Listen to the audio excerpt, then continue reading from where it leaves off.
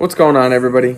Canine Ski here, just out in the garage finishing up a good training session with the best boy, who's got his reward for being such a good boy, huh? Yeah. Yeah. Anyway, figured I'd take a few minutes to talk to you guys about the power of positivity and the importance of ending a training session on a good note.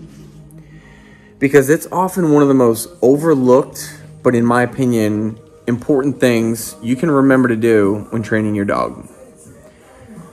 So let's face it, training your dog, trying to teach it something new, it can be a frustrating experience for all of us.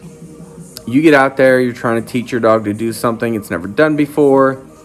The dog's not getting it. It's not clicking.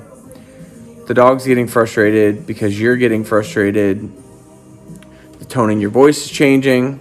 Your body language is changing. You're overcorrecting the dog, pushing it that way, pulling it this way. Then you're going to hit that break it point where you're just going to want to end the training session. Put them away. Don't do that. That is the worst thing you can do. Because what will happen is now the dog is going to start to associate coming out and training as a negative experience. And they're not going to want to. It's going to lower their drive and desire to want to come out and train. So what do? Well, that's simple. Fall back on something the dog already knows. It could be something as simple as a sit, a down, a recall, whatever the case may be. Fall back to that. Do that 2, 3, 4, 5 times. Praise the dog, build the dog up, reward the dog. Then end the training session.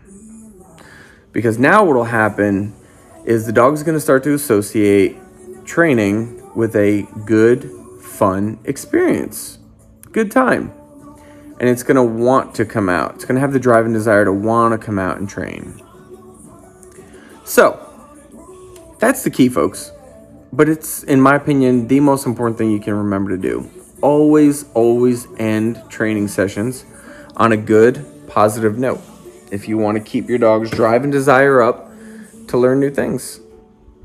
So, hopefully you guys learned something, took something away from this. Maybe it's something you already knew. Maybe it's something you didn't know. But either way, get out there, train your dogs, but most importantly, have fun doing it and always end on a good note. Send one of the handlers a message by leaving a comment below. And don't forget to subscribe for more of the Top Dog Show.